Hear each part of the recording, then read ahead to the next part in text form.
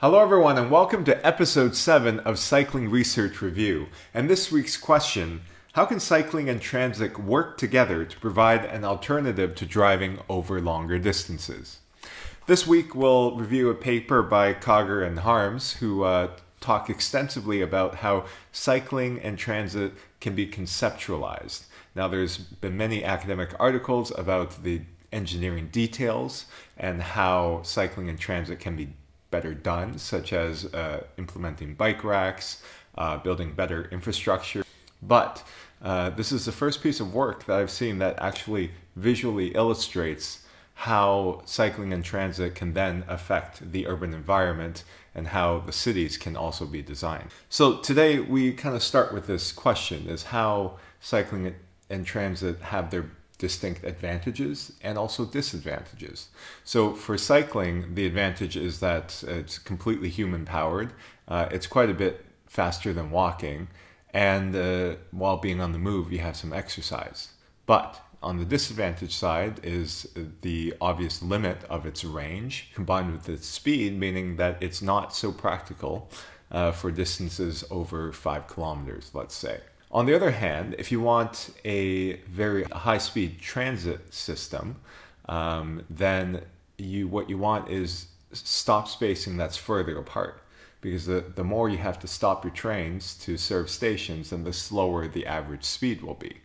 What you want is larger stations that are further apart to move high volumes of people at a very high speeds without stopping. Therein it creates a conflict because, on the other hand, you also want transit that comes to your front door ideally, and you can't really combine the two. Jarrett Walker, in his book Human Transit, talks about how transit operators deal with these issues and how transit planners then try to fit these issues around urban planning aspects. So I write, while cycling is an incredibly efficient mode of transport, the range is limited. Long-distance public transport is also quite efficient compared to the automobile, and it operates at a much higher speed. However, these speedy services probably don't come to your front door. And Roland Cogger and Lucas Harms in this paper then argues, well, how do we combine the best of both worlds? How can we develop a public transit system that in effect comes to your front door by speeding up the access mode, which means incorporating cycling into the mix. They offer some more suggestions about how exactly in detail, in practice, how this can be implemented, such as bike parking and infrastructure and also social and behavior change. But we'll skip over that part because I want to get straight to their conceptualizations, which I think is the most interesting bit. The solution may be thinking about Dutch cycling as vehicles for providing a single, tightly integrated journey, and that's what they're trying to conceptualize. I live in the Netherlands, and I think not out of conscious effort, but more out of accident and historical development, the cycling and trains have become quite tightly integrated here. And that's not the case in most other places. So they use a case study to see what kind of lessons can be learned from the Dutch system. I'll first take a quote from them. Their paper investigates, quote, a transport system that is scalable to cater for urban mobility needs while being sustainable and compatible with attractive streets and public space. It is the combination of the two opposite yet synergistic transport modes, A, rapid mass transit for efficient and concentrated travel flows in the long hauls, so longer stop spacing, and walking and cycling for the flexible movement of diffuse and short flows over very short distances. Both these modes, so public transit and cycling and walking, are scalable and don't impair high-quality public space. Yet these modes on their own only serve highly distinct and partial travel segments. The integration of both modes should aim to tightly connect the strengths of each mode, speed and efficiency on long distances for transit, versus speed and flexibility on short distances for cycling, with the opposite weaknesses of the other mode. So we just talked about the intrinsic door-to-door accessibility of transit versus the limited action radius of cycling. Sorry, the intrinsic low door-to-door accessibility of transit. An area with good cycling transit integration is one where cycling acts as a natural part of the transit system, offering a solution to the limited door-to-door connectivity, the problem of transit, and equally, transit acts as a natural extension of the cycling system, offering a solution to the action radius problem. That's a quote from Cogger and Harms. Read the paper if you want to see the whole thing on page 6. So let's jump straight to section 2 of this paper because it's about 30 pages. So I'm just going to cover one section, which I think is a key section today. And they outline 7 mechanisms on how cycling transit integration can improve accessibility and also improve the urban environment. So they're linking transport to the land use aspects. I'll list these 7. 1, increase catchment areas. 2, increase choice, including station choice. 3, increase personalization and customization of transit journeys. 4, an increased market-based for rapid transit system with more widely spaced stops.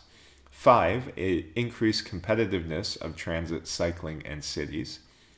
6, increased liveliness of public space. And 7, increased agglomeration effects. I'll then now go over each of these mechanisms separately. You can follow along on the figures that will be on the website. So if you scroll down there. So the first mechanism, the mechanism of increased catchment areas. Now, I find this particularly fascinating because really simple geometric math between the relationship between the radius of a circle, which we'll call the catchment area of a transit station, versus the area that you can cover. So if you have an evenly distributed circle, so with houses evenly distributed in the whole area, not true in practice, but let's say that was the case, then if you can cover 3 times the distance, right, so which means 3 times the radius from the transit station, then in the same time you can get access to 9 times more area. So that's the fundamental math, is that if you can cycle 3 times faster than you can walk, then mathematically you will be able to access 9 times the area. And 9 times the area is very good for transit service providers because that means 9 times the amount of potential passengers with minimal impact on the land use around the station. You have to provide some bike parking, but it is much lower impact than having either a large parking lot for park and ride commuters or developing new and elaborate transit systems to feed this station. We can imagine from that then derive, well, if we, instead of imagining 15 kilometers an hour as a human powered bicycle, we then move to the realm of e-bikes or speed pedelecs, doing 25, 45 kilometers an hour, then you can really vastly and quite drastically increase the catchment area with speed. So you get a quadratic function. And number 2, we'll go on to number 2, the mechanism of increased choice. So if you live in a big urban area, then it is likely that there is more than one train station. And sometimes you'll have a north station, a south station, a central station, an east station, a west station. And the train services departing from these stations are not always the same services, right? So for example, in Amsterdam, if I depart from Central Station, I could get mostly everywhere, but to get to other places, and if I live close to another station that has limited services, a smaller outlying station, then I might want to forego that transfer and just bike straight to the further central station. If I want to go, say, one station further by bike and cut down my train time, then I also have that option. Which leads us to the next point, is the mechanism of increased customization, right? So whereas point number 2, figure 2, is just about station access, figure 3 then talks about, okay, what about the services that you need to access, right? So it's not just about traveling simply from A to B, home to work, but also about going to the grocery store, picking up your kids, and there are probably quite a few people that take different routes between their morning commute and their afternoon commute. So that's something really interesting to think about. Number 4, the mechanism of increased market base for rapid transit systems. I think this one's quite important for the transit operator side of the equation, being that if you can increase your market base, then you can offer more frequent services, right? So if you can fill up a train faster, then you're more likely to upgrade the quality of that service, and also to upgrade the speed of that service. So we want to move ideally towards faster service that brings more people on a single line. And if you were able to concentrate all the passengers to one place, then transit providers will be able to do that more effectively. So, and that means by bringing in more people within the catchment area of a station, then we also bring in more opportunities for rapid transit in place of more local, slower services. Number 5, the mechanism of increased competitiveness of transit, cycling, and cities. So here, this point is really about feedback mechanisms. And the paper makes the argument and the analogy to an airport. Why do people pay so much to park around the airport and pay so much to get to the airport? And why is airport land so valuable even though there is nowhere to go? And the clear answer for airports is that it offers connections to other places. So one can imagine the same mechanism happening for cities, in that the connection value of larger, more agglomerated transit stations can then lead to even more attractiveness for people who want to travel other places. And those people then choose to live in the city, and so on. And cycling can really speed up this feedback loop and add to it, because then instead of a radius of, let's say, 1 kilometer that can access the station, now you have 5 kilometers within the same travel distance. So now you have a bigger catchment area of people. More people want to use this intercity station, and that leads to then more services being offered at the station, and services that go further and faster. So the station then becomes more attractive for more people, and so on and so on. And the station gets bigger, and then you have this effect where the more concentrated the travel activities are, then this also gives value to the people who live there. So that feeds into the land use effects. Land becomes more valuable, and then this feedback loop continues. Which leads to number 6, with the mechanism of increased liveliness of public space.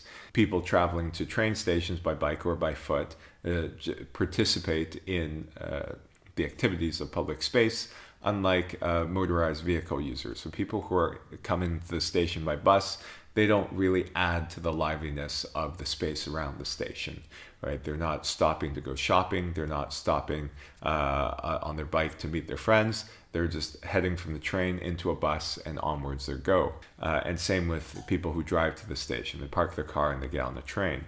Whereas if you have these more open modes, walking and cycling, there's more of an opportunity to stop and have a chat, or to go visit the grocery store and really enliven the public space around the station. Number 7 covers a mechanism of land use change that supports agglomeration effects. So this talks about how, unlike the automobile, which forces dispersion in a city, which low density and parking are the dominant motives for automobile development, the land use that the cycling and train mechanism brings about is more concentration, because people are attracted to these larger long distance stations and they will choose to move there. So once they choose to move to there, then we have sub-centers developing around these stations. And once you have sub-centers developing around these stations, then people are much more concentrated around where city centers have train services or rapid transit services. So that leads to this polycentric structure where we have natural gravitation towards train stations and rapid transit stations, and then the hinterlands. So it kind of looks like the transit cities that were built, earliest 20th century, before the automobile really took over. It's pockets of walkable neighborhoods along a linear tram line. Cogger and Harms then compares this to the automobile mechanism, which aims at dispersal. And the difference in that is that cars, once they get off the highway, they still have to get to the final destination. So congestion on local roads is a real bottleneck for automobile use, and travel time doesn't increase linearly with distance. On the other hand, train travel has the advantage of being most direct and fastest between city centers. The biggest train stations are usually where most of the people are, so you get dropped off at the places of largest concentration. And there's no getting off the highway, getting onto a local road, and then getting onto an access street. The hierarchy of roads doesn't apply to this in the same way to train logic. What the train logic is, you have a connecting feeder mode, so cycling, walking, transit. You get to your train station, and then it's a direct A to B travel. Then Cogger and Harms goes on to talk about the Dutch case study. And here there are some very interesting facts. In the Netherlands, most of you probably will know that 27, 28%, depending on the figures you're looking at, of all trips are made by the bicycle. But that it is less known that 5% of all trips are made by train. It seems that the number of train trips is insignificant at first glance, but these numbers are equalized when we look at kilometers traveled. Now, this 27, 28% of cycling trips are done over short distances, whereas train trips are much longer. So let's look at the kilometers traveled. There, it's 10% of all kilometers traveled are done by bike, so much less than the trip share, and 12% by train. So even though less trips happen by train, people travel more kilometers by train. And that's important because if we're looking at, let's say, sustainable transportation, then that means you're replacing a longer leg of a potential automobile trip, potentially. Cycling access brings express public transport within 20-minute reach of 46% of the Dutch population. Now, only 10% live within a walking range. So if we take walking, 20-minute walking as, let's say, 1.25 kilometers, and 20-minute cycling as 5 kilometers, then already, without changing the transit train system, without adding any extra stops, just by changing the access mode, we can reconceptualize the coverage of transit access to be wow, that's like 4 or 5 times more than compared to if we had only walking as an option. And from the traveler's perspective, I think the mechanism of increased choice, in addition to this increased catchment area, is the most overlooked aspect. The ability, especially if you bring your trip mode with you, so if you're on a folding bike and you bring it with you on the train, you can choose a different origin and destination station depending on where you need to be for that day. Cycling as an access mode also provides good financial and service incentives for transit providers.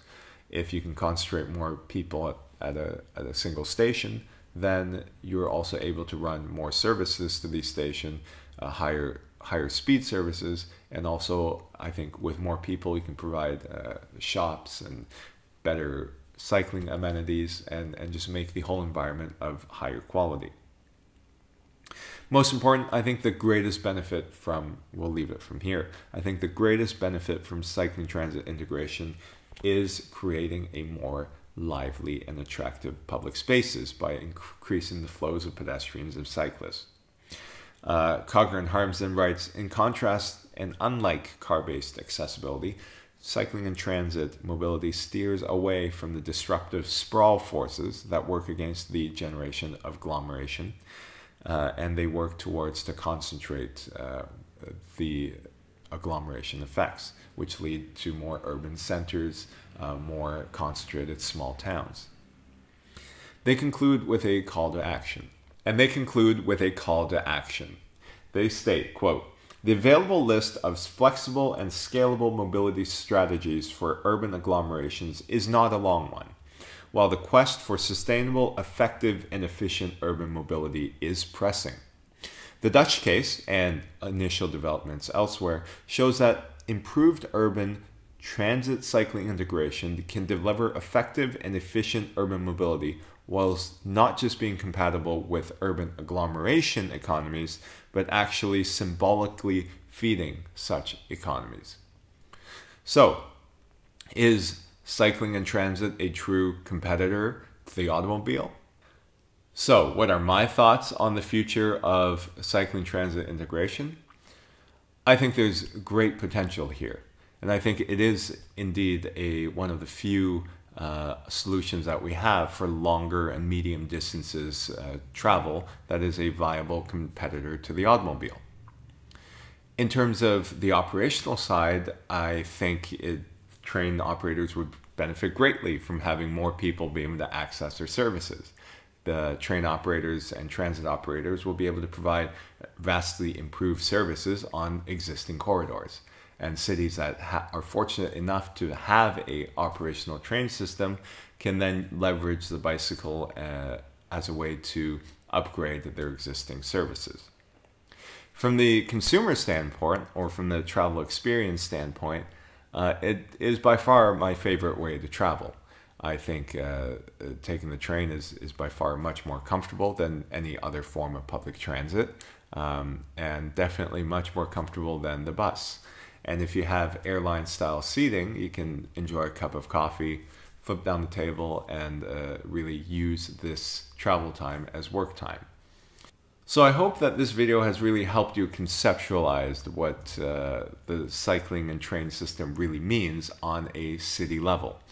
If you want to know more about the transit side, I encourage you to read Jarrett Walker's book, Human Transit, and that covers everything about stop spacing and express versus local bus travel train. He goes and gives a really knowledgeable, in-depth guide and digestible guide to how the whole transit operation side of things work.